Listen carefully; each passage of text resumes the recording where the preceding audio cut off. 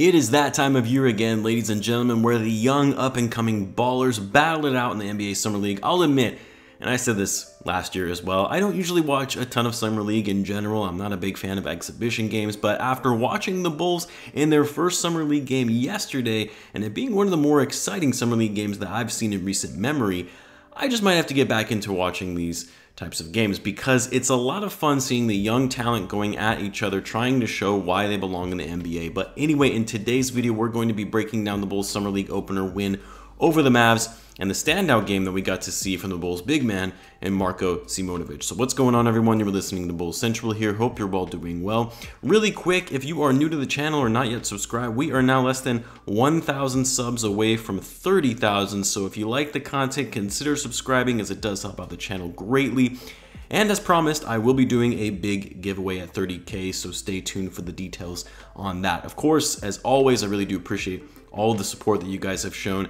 It's why the Bulls have the best fans in the world. But anyway, enough about that. Let's get back into the content. So this was a pretty exciting game. Like, for a Summer League game, it was very entertaining. It was pretty sloppy at times, a lot of turnovers, a lot of missed shots, poor decision making. So we should call it what it is. It wasn't a pretty game by any means, but that's to be expected in Summer League. A lot of these guys aren't NBA players, or maybe were once NBA players that are looking to get back into the league. And the Summer League is a place that is designed to make mistakes, to learn what it takes to be an NBA player, to maybe be given more of a green light than you otherwise would in an actual NBA game. But regardless of all of that, it was still a fun and exciting game.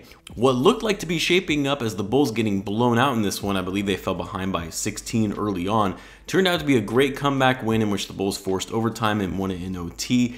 And this was really led by Marko Simonovic, the Bulls' second-round pick in 2020 and second-year man out of Montenegro. Now, we've been talking about Marko Simonovic for some time now, ever since he was drafted in that first year of AK taking over as the Bulls executive. Bulls fans quickly jumped on this being one of those second-round steals that AK has done in the past, like when he drafted Nikola Jokic in the second round. Well, after being a draft and stash player, continuing to play overseas in 2020, Simonovic was brought over to the NBA last season for his rookie year, and although there was a good amount of anticipation for how he would show up in his rookie campaign, it quickly became evident that Marko was not really ready for NBA level basketball and spent most of his rookie season playing in the G League for the Windy City Bulls.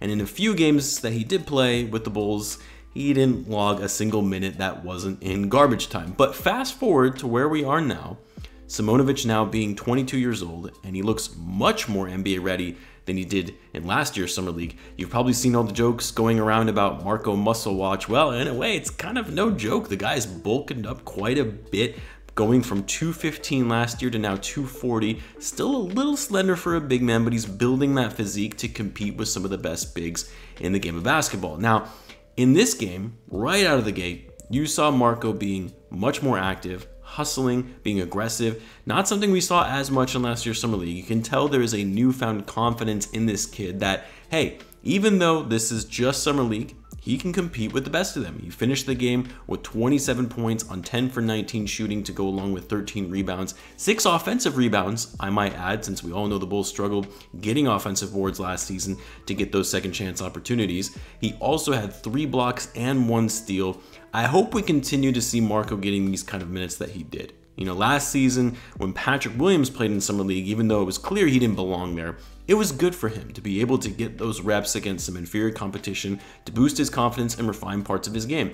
That's what I want to see from Simonovic. Really, to see all of that throughout Summer League, for him to use that as a jolt to his confidence, get him more comfortable on the court, taking chances and making mistakes that he otherwise wouldn't have at either the NBA or G League level. This is his time to shine. Soak it all up and learn, because the other thing we keep talking about is how the Bulls still don't have the requisite depth in the front court, more specifically at the 4 spot behind Patrick Williams. And if the Bulls don't have any additional moves they're going to be making for this offseason, say by way of a trade or what have you, it might be good to have an insurance player like Simonovic who can actually be NBA ready this go around, unlike last year, even though we certainly could have used an elevated Simonovic behind Vucevic or playing some backup 4 last season, considering Pat was out for most of the year. Obviously, there are still a lot of aspects of Marko's game that still need to be worked on, namely his defense. He's still not that quick moving laterally. He's still not the best fighting through screens. For his size, it would be great if he could work on his rim protection a bit more. In my view, I still think he needs to work on his shot release as well, getting the ball out of his hands quicker, although he's gotten better at that since last year anyway. And look, he's only 22. Still has room to develop further, and who knows, maybe we could actually see him getting some non-garbage time minutes this season. Like, he has a contract with the Bulls. He's not just a two-way player. He is a fully guaranteed deal through next season for the Bulls. You would hope that he's at least able to provide some impactful minutes. And look, I know some people are going to say, dude, this is just the Summer League. You really shouldn't be taking anything that you see in these games and thinking they're all of a sudden going to be a great player in the NBA. And then, yes, that's true. I actually probably should have prefaced the Summer League qualifier at the beginning of the video as I did last year. Yes, I get it. It's Summer League. And really, Summer League isn't all that indicative of much in terms of what to expect from players at the NBA level. But Summer League is actually more competitive than people think. Like, you have to remember, about 70% of these guys playing on a team in the Summer League are looking for NBA contracts. Some of these players are undrafted, longtime G League players, or older players who may have played a few games in the NBA but are now looking to show that they still deserve a spot on an NBA roster. Alex Caruso is an example. An undrafted player got a Summer League invite and worked his way up into getting a two-way contract with the Lakers. The point being, these guys are playing hard, not only because a lot of NBA attention is on this and games are being nationally televised, but for a lot, this is a tryout for a dream of playing in the NBA. So I wouldn't downplay, well, this is just a Summer League qualifier. The competition still means something. And if you're able to get 27 and 13 in 30 minutes, that's very solid no matter how you look at it. Now, aside from Marko, obviously we have to talk about Dalen Terry, who maybe didn't have the best game offensively. Dude plays with a ton of confidence, though, maybe to a fault at times. Made some very dangerous passes, got a little overconfident with some of his passes, and ended up turning the ball over 6 times while notching 6 assists. Not the best assist to turnover ratio, but again, this is what the Summer League is for. You have the luxury of making these types of mistakes and it not really mattering that much, especially when you've already inked a contract with your Summer League team. But what I will say is Dalen Terry and his energy, his tenacity, especially on the defensive end, is huge.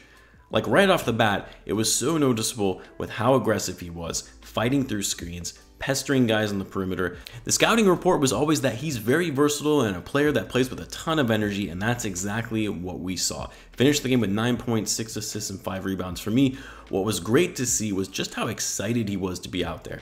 And maybe that's easy to say for a rookie player, but it was different in the way that he was getting his teammates hyped, smiling the whole time. He said after the game in an interview that he lives for these types of moments. So even though the skills still need to be refined, even though he's pretty raw offensively, and that may keep him out of some games for the Bulls in this upcoming season, it's the attitude and demeanor that I love that I think will really fit this Bulls culture. The other thing I will add that I think got a little overlooked by fans, and I tweeted about this the other day when it was first announced, but I'm sure you all saw the Bulls officially signed Dalen Terry to his rookie scale deal. Now, some will say, well, wasn't that expected? It's always just a formality. He was going to sign all along after the Bulls drafted him. Well, the thing is, once a team signs their drafted player to a contract, they are not able to trade said player for at least 30 days after signing.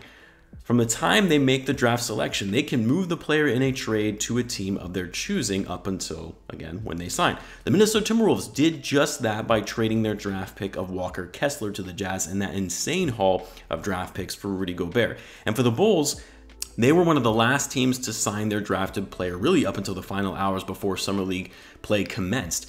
Could have been nothing, but it does make you wonder if the Bulls were holding off on officially signing Dalen Terry in the event they were looking to package him in a trade deal. But either way, it's a moot point.